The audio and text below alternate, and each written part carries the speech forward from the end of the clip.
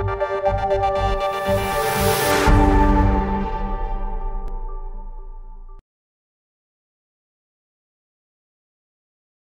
everyone. Today in series of Docplexus KOL interviews, we have with us Dr. Luigi Gnudi.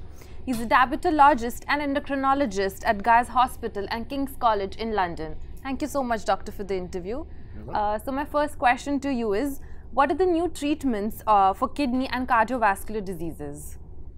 In the last 4 or 5 years, there has been very interesting development of new drugs which are hypoglycemic agents, the inhibitor of the SGLT2 protein, which reabsorbs glucose in the proximal tubule of the kidney.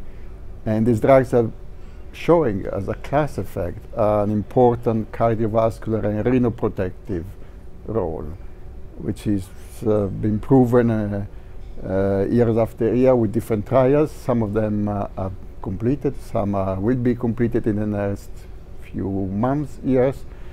And it's actually a very important step forward for helping our patients and the prevention of cardiovascular disease and end-stage renal disease, and hopefully it will be an important step forward.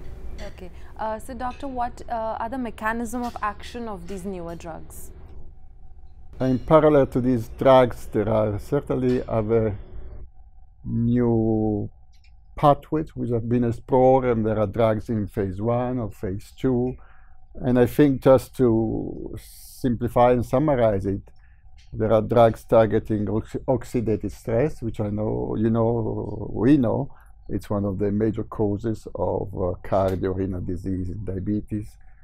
There are drugs targeting inflammation, again another important pathway in the pathophysiology of diabetic chronic complication, and possibly some modulator of the vascular repair.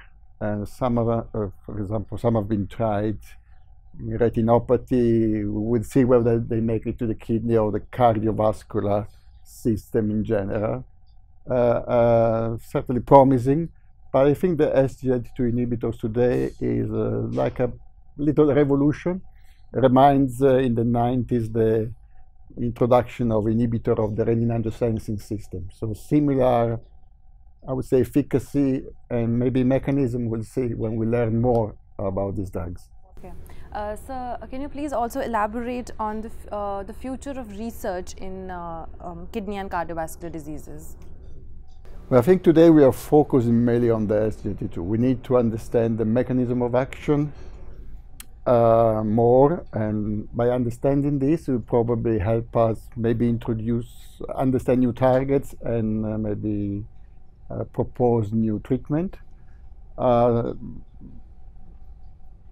Why are these SGLT2 inhibitors so important in terms of cardiorenal protection? There are different theories. There is a hemodynamic theory, there's a intrarenal theory, there's a metabolic theory, which all propose different mechanisms. There are a lot of studies ongoing looking into this.